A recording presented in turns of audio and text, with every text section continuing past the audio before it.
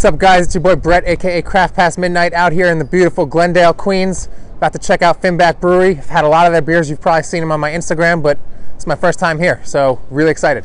Let's go on in.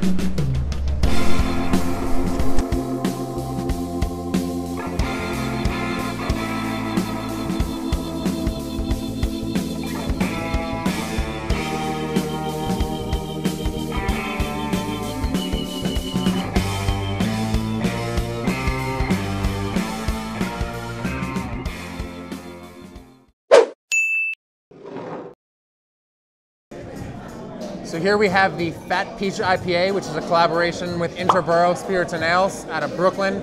Awesome, super excited for this one. Look at that color. I mean, man, if that's not juicy, I don't know what is. You have a bunch of mango and a little bit of coconut and peach smells on the nose. Really, really delightful.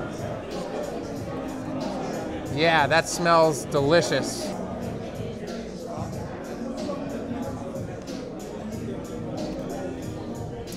Really interesting. Oh man, it's almost milkshakey as far as the mouthfeel goes.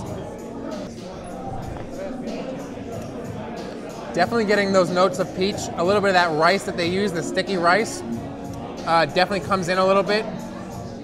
Oh, that's really, really great. I mean, this is super juicy. Again, I don't know if they use lactose in here or not, but this is almost, I would equate this to like a peach milkshake IPA, how the mouthfeel is.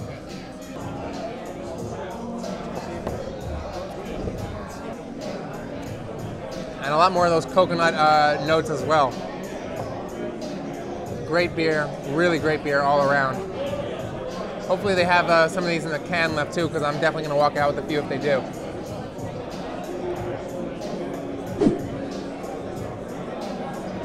3, 2, 1. So I went with their Saison, which is called Lounge. As you can see, it's got a beautiful amount of head and an interestingly hazy color for a Saison. That funky, earthy smell on the nose there, typical of the Saison farmhouse style, which, as you already know, that's my favorite type of beer. Oh, that's a great funky smell there.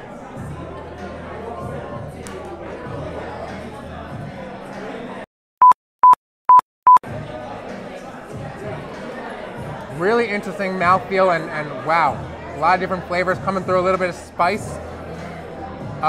Nice bit of carbonation. This is really, really enjoyable.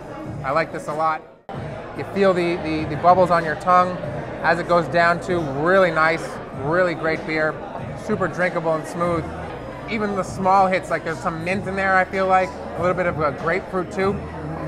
Minor amounts, but you can taste them on the third or fourth sip, and that you can appreciate a deeper taste palette than just that first hit of that funky farmhouse, which of course I love, but those subtle other flavors really make this an awesome beer.